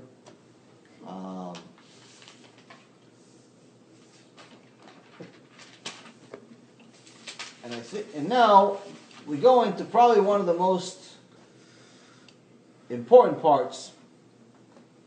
All of this mess started not only because of a bad woman, but because of a man that wanted something that he wasn't entitled to. He wanted a position of power, of kedusha, of significance. He wanted something that he didn't deserve and he wasn't entitled to. Pride. Many people in the world today have problems with pride. The root of most problems in the world are because of pride, because of kavod. Whether it's lashon hara, you have lashon hara because you think you're better than the other guy. What does it mean you think you're better? You have pride.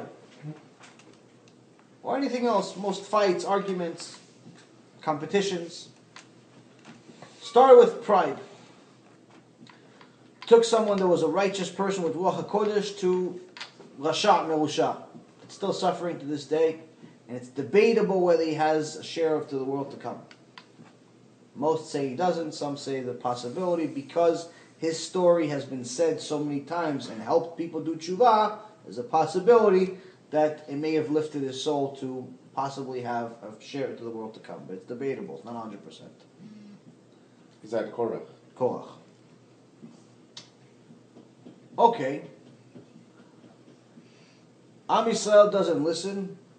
A bunch of them die. A lot more die as an after effect than during the actual scene. We don't learn. Stubborn.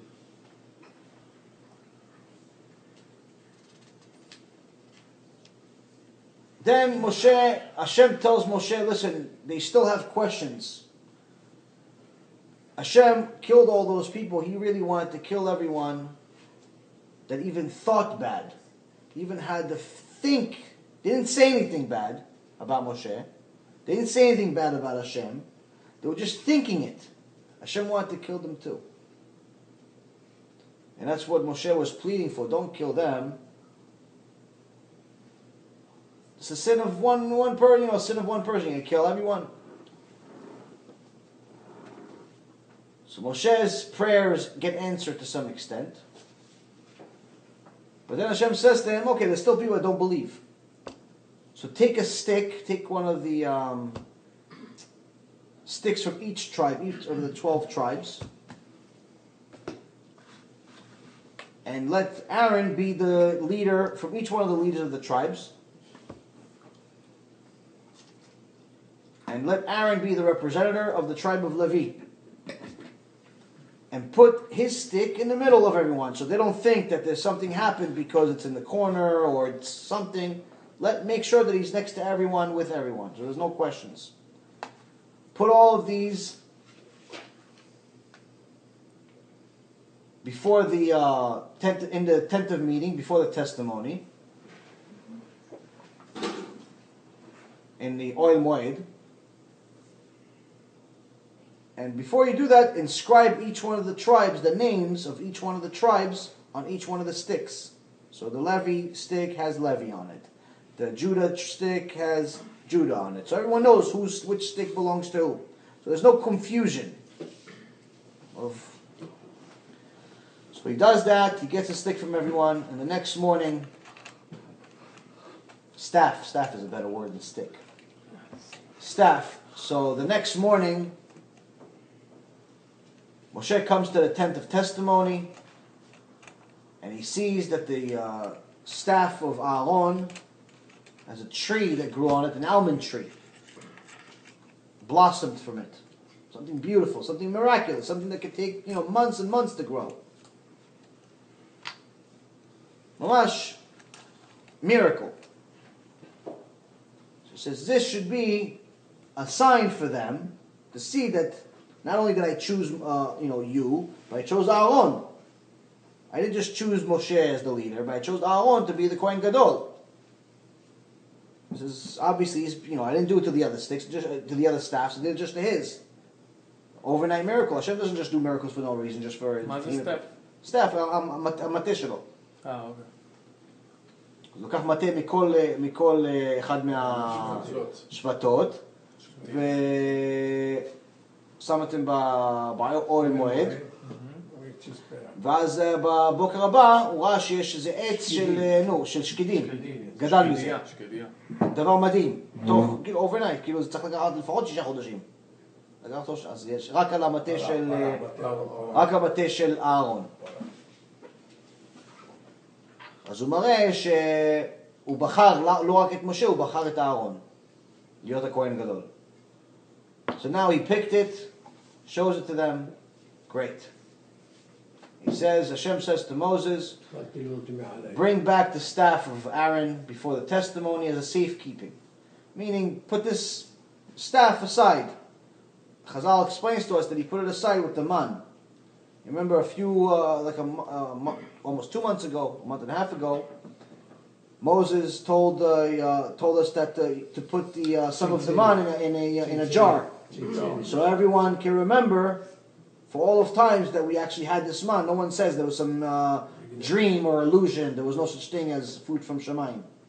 We had it, so he put it in a jar. He put this staff in a jar, and they were actually in the Bet HaMikdash. They were in the Bet HaMikdash, and they stayed with us for many, many, many years until the king Hosea,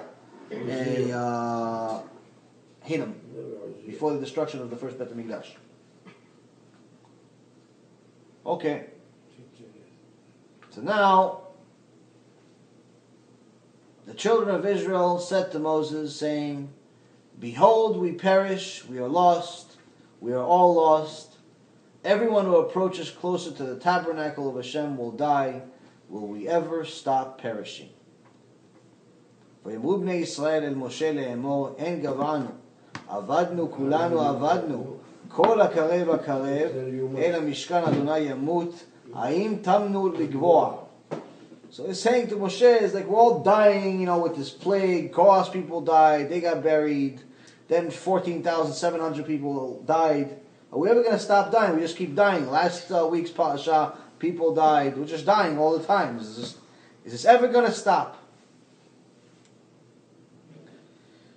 In Gemara Masechet Ta'anit, same Gemara we talked about before, something very, very interesting. It uses a verse in Proverbs, Mishlei. Proverbs 19:3. It says, Ivalet Adam tisalaf darko ve'al Hashem yiz'af libo. So it says, a person does something wrong, his foolishness, meaning his sins. He does sins. After he does sins, it puts him in a different direction. Gets punished. So he does wrong things against Hashem. He gets punished because of what he did. And what does he do? He complains to Hashem. He blames Hashem for his sins, for his punishment. This is us. We do something wrong. We do something against Hashem. Hashem punishes us. And we say to Hashem, oh, how come you're doing this to me? Like as if we're innocent. This is what Am Yisrael over here is doing. He's like, well, we got to stop dying. It's all your fault. What do you mean when you need to stop dying? You did it. And that's the absurdity of human nature. And we tend to do it subconsciously. It's not that we're intentionally doing it. We do it, we're saying we do something wrong. We don't pay too much attention to what we did wrong. Oh, okay, so I drove once. What's the big deal on Shabbat? It's not a big deal. Oh, okay, so I ate Subway sandwich. It was the tuna. It wasn't the meat. Oh, I don't know. I went with one girl. Okay, no big deal. Everybody makes excuses. Everything that they do that's against Hashem is not a big deal. But the fact that I lost, $100,000 in the stock market, that's a big deal. Why are you doing this to me, Hashem? Why are you doing this to me? I went to a casino. Casino anywhere. What we do is not a big deal. But what Hashem does is always a big deal. We're always, too much. He's too harsh on us. And that's what the absurdity of this situation is.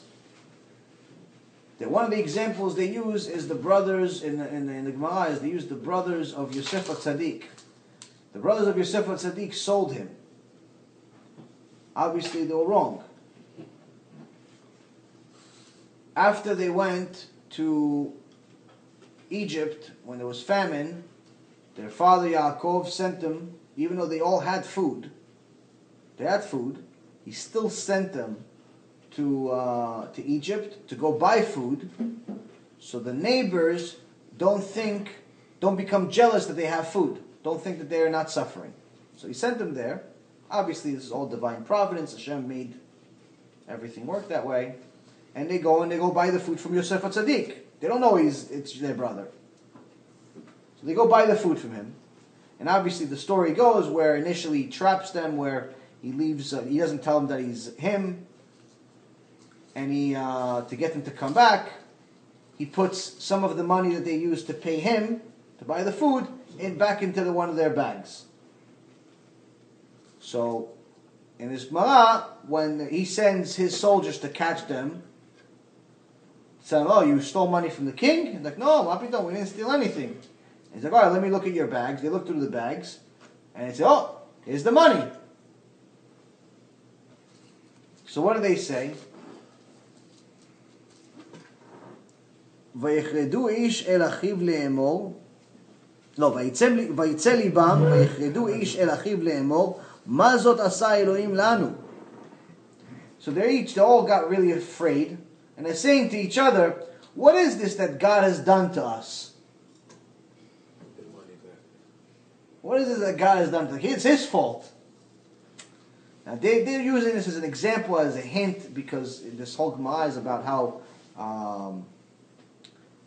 Resh Lakish is explaining, Rabbi Yochanan is explaining to the son of Resh Lakish that every lesson that we have has a hint of it in in the Torah, but the point is that this is part of human nature.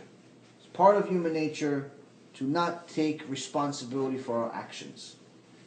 Always blame God, like He's always over punishing and overdoing it, and what we did is not a big deal.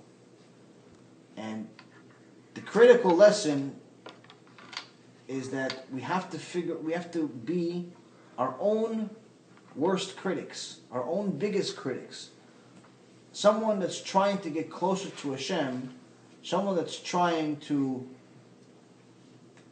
truly love Hashem, has to be a judge of himself.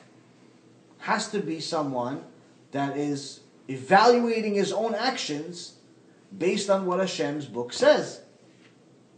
Hashem says this, oh, I didn't do this today. You don't have to necessarily beat yourself up over it, but if you don't feel bad about sinning, there's something wrong. If you're driving on Shabbat to the Beit Knesset and you think it's not a problem, I don't think you believe in God. You believe in a different God, maybe, not the God that's in the Torah. Because God in the Torah doesn't allow driving on Shabbat. If you're doing a lot of different things, and we're not going to go over every single sin in the Torah, but the point is, if you're doing things that are in essence against what Hashem has told us to do, and you have some remorse, you have some parts of you that you feel bad about, then it shows you have a connection, and hopefully, by being a judge of your own actions, you become better at it, and little by little, the fact that you have pain from it shows that you have a connection with Hashem. Little by little, you stop. Little by little, you try to beat the Yetzer Hara and get closer to Hashem that way. But if you're not a judge of your own actions, then you'll never do tshuva. Then you'll never be close to Hashem. Then everything we talked about is just a waste, because we'll end up with Korach. You understand?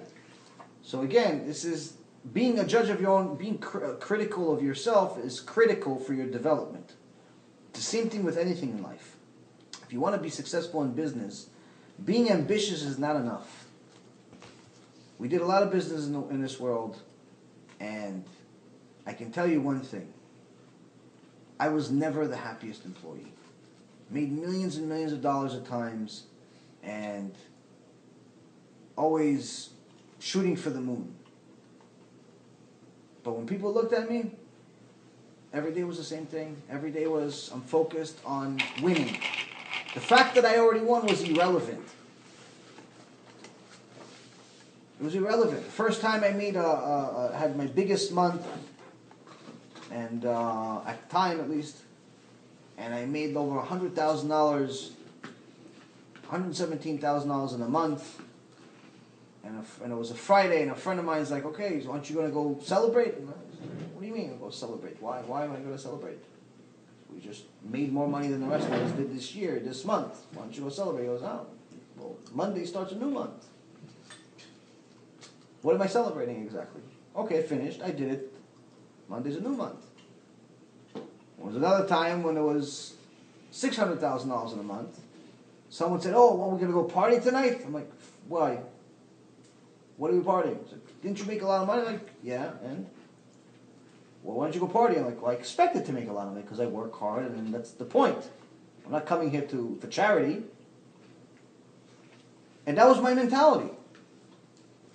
My goal in life is to have the same mentality with God. And every day to have higher expectations of myself. And I encourage every one of you guys to do the same thing. I'm not righteous, I'm not a tzaddik, I'm not anything. But I'm telling you that mentality works. It worked in business, it works in religion, it works in everything. You cannot spend too much time patting yourself on the back and calling yourself Mr. Righteous and everything is great and celebrating your past success. Your past success is exactly what it is. It's past. It's irrelevant. Unless you can use it to help people, like by telling you guys a story to motivate you, that's the only use it has. The fact that I made, didn't make, all of that stuff is useless. It's a waste of time. You know, if it wasn't useful for this lecture, I would never mention it. The point of the story is the lessons we can learn from it. Your past is only good if it can help people as far as lessons. The fact that you are a NASA astronaut or a big-time stockbroker or anything is useless.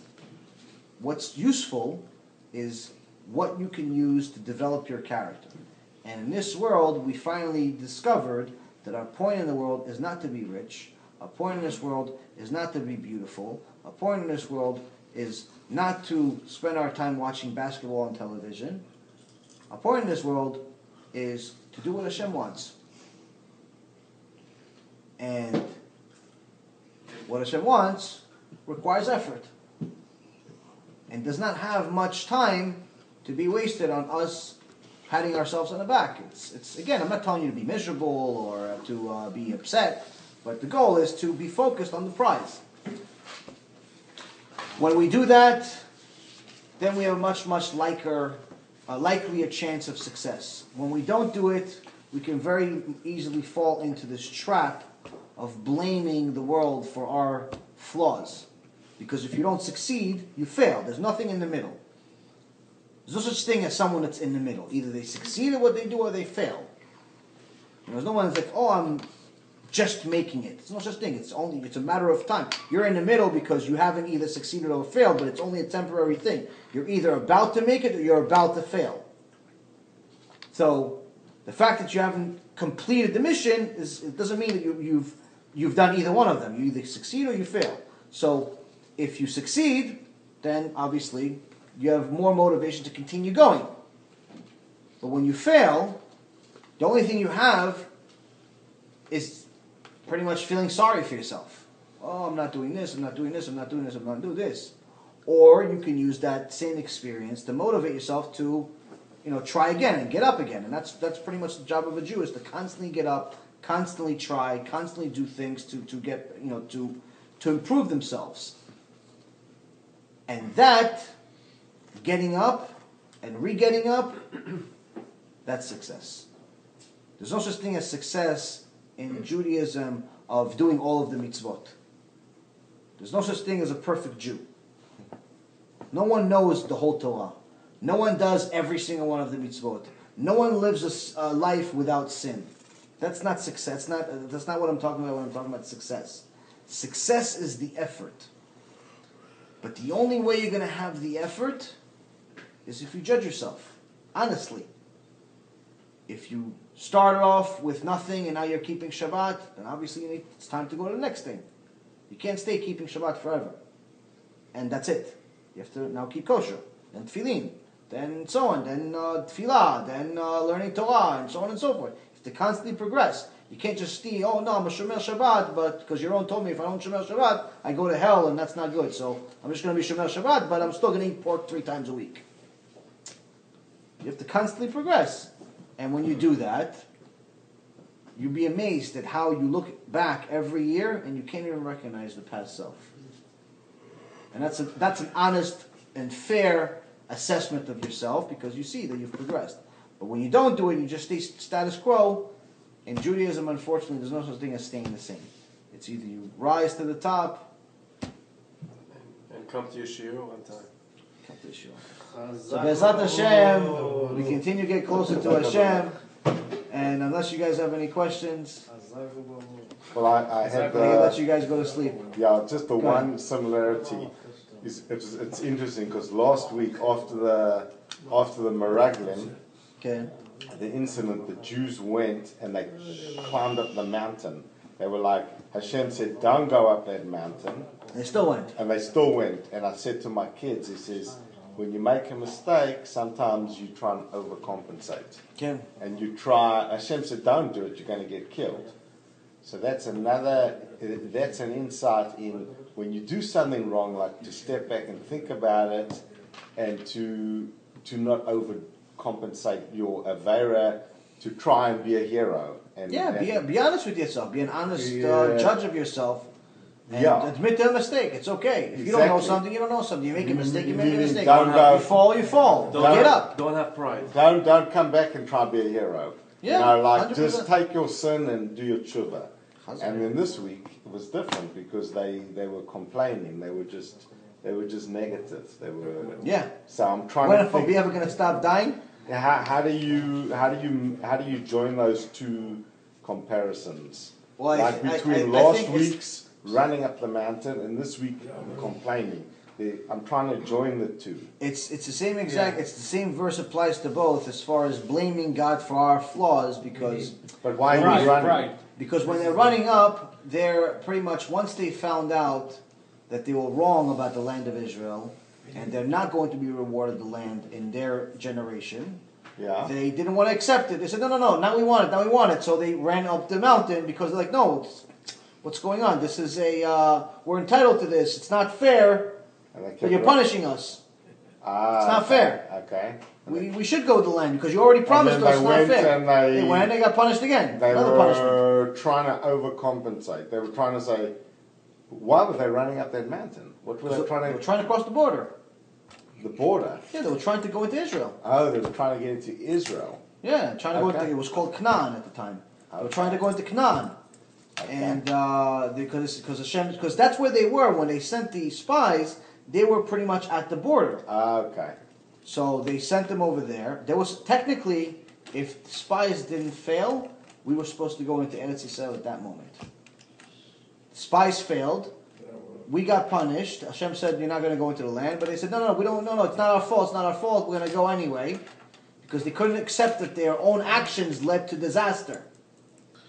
Same thing with this week's parasha. When how all this Oh. happen? Like, why they don't go already inside? It seems like they stay in the board like many times, like what do you mean? long time. Like all this time they come to the board. Yeah, also the meraglim. They keep No, So the what are they Merag- waiting no, for? the Why sp- they don't no. go inside? The spies, they were at the border or close to the border because they wanted to see what's in it. They wanted to check, before you don't just move a bunch Yeah, of they people want to place. go. They wanted to see what's going on over there. After they failed, after the spies came back, the spies told them that there's giants, we're going to die if we go there. So Hashem said, okay, now you're not going to go there. And they said, no, we want to go. So they started going. And we Yeah, got but then they punish and everything. then the people of Canaan started killing them. So they retreated. And then Hashem told Moshe, turn everyone around and go back towards Yam Suf. Go back, turn around the land, turn around the people and start walking towards Yam Suf, towards the Sea of Reeds. Mm-hmm. So they walked away from the border. So at this time, Gotcha. at the time of this week's It says parasha, this in they're no longer... It says this in the Torah. It's like they go to the Yam Suf. No, I made it up. Yeah, No, like it's from the Gemara or something. I don't know. No, it says it over here. To the time. I'm just kidding. Zaku Baruch. Oh, hold on. Give me the verse. Hold on. So somebody. No, it's okay. I have it. שאל, תקבל תשובה. ויאמר אדוני אל משה לאמור. לא, הבנתי. No, that's not it. הנה. The camp told him with stones. He died. The wrong one. It's Rosh Chodesh today. Yes. Gotta got that one. So that's another show. Not true. Intentionally. I'll show you the. It's a judgments. כמה פעמים אתה תגיד את זה? ואז עושים מכה של חנניה. Okay, I'll find this. I'll find it. It'll take me a minute or two. But anyway, any other questions? So it's the same thing. It's the. And this is the same thing. They couldn't accept their own, their foolishness. When they said to Hashem, "Why we keep dying?" How did it end after that? Did it just say "Stam the end of the pasha"? No, it wasn't. There's actually more to the parasha. But I'm saying, like after that incident, did it just go parav after that? Did it just go like after they complained about that? Why we keep dying? Yeah. And then what happened? Did it? We segued to something else. It started talking about Aaron, and then the gifts to the Kohanim. Okay. So there wasn't a Incident. response It was just, to it. It was pretty much it's it's their own actions. They didn't want to accept their own punishment. That was their foolishness led to bad things. Foolishness led to punishment. So therefore, once they got the punishment, they didn't want to accept it. They ran up the mountain. This week's parasha, their foolishness of going against Moshe and Hashem led to punishment. Korach's people died. They didn't accept it, so they started complaining about Moshe anyway. Another 14,700 people died. So it's in essence the same thing. It's actually just the second punishment is bigger than the first in both parashot. The Meraglim, 10 people died instantly. The rest of them died over the next 39 years. This week's parasha, 250 or so people died instantly, plus Korach. But the second punishment was 14,700. In last week's parasha, many more people died when they went up the mountain to a war. So it's Hashem gives us a small punishment initially, even though we did a big sin. But when we still don't listen, the punishments just get bigger. It's the same thing with the Jew's life. When someone is not waking up, not doing tshuva, Hashem will give him a slap. He doesn't wake up, He gives him 2 slaps. He doesn't wake up, He gives him a punch. And it keeps getting worse and worse.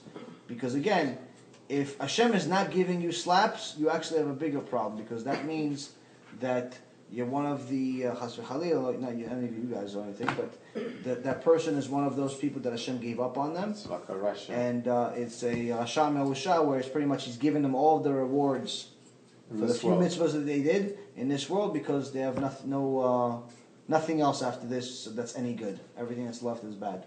So B'ezrat Hashem, we continue judging ourselves favorably and judging ourselves righteously and doing what Hashem wants. Chazak HaBaruch.